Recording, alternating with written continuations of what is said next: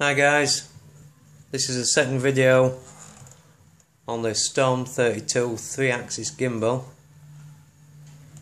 fitted to the Hubsan H109s. Now, if you've seen the first one I put out, you'd notice I was getting quite a lot of jello. So I've brought it back and gone through the PID settings again, reset the PIDs, and also changed the gimbal rubbers. These are actually the ones that come with the Storm32, and they're fairly firm. They feel alright, but to try and cut out the jello and get rid of a bit of vibration, I've switched back to the original Hubsan rubbers, which are much softer. Also, I got a question on my last video about the wiring, and basically all you need to do with this gimbal is supply power.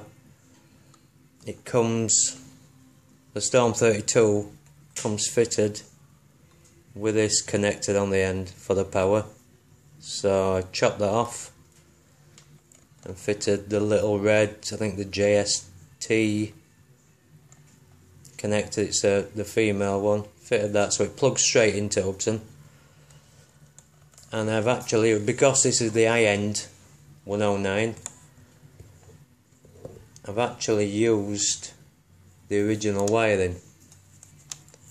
I've tapped into, I don't know if you can see that, if I can get it to focus, tapped into this wire there, which is the original control wire for the 3-axis gimbal that comes with the high-end.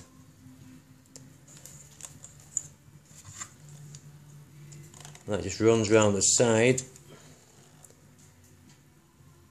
and plugs into the connectors on the front of the Storm32.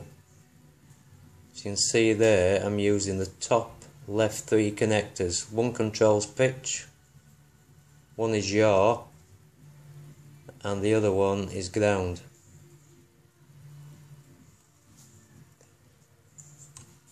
So we're going to get it out now, do another test flight with these soft rubbers and the new PID settings,